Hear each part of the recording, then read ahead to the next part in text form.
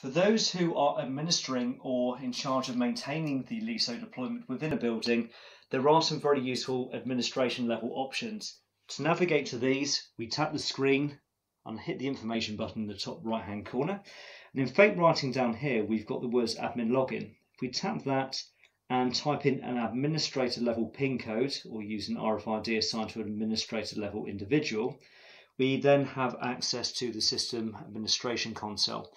We can do quite a few things from here. We can change the room that the panel is assigned to.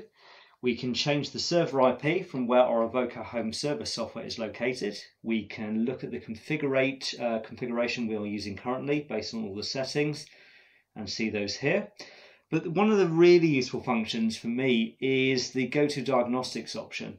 This is great if you want to find out if there's a problem with meetings not showing up, for example, and you want to check the network connection, or if you want to check certain things like the lights are working correctly or the points of touch on the screen are working correctly.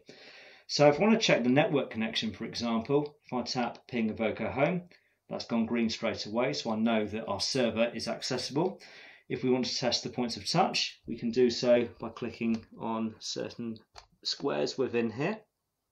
And if we type in these 4 or 5 black ones, we can navigate back away. And if we want to test the lighting, anything from red all the way down to the white light from the Evoko symbol down here can be done just by clicking these icons. So this is a really nice feature. If you want to troubleshoot problems and get to the bottom of any issues, Liso does provide you the tools to get to that and solve the issue quickly.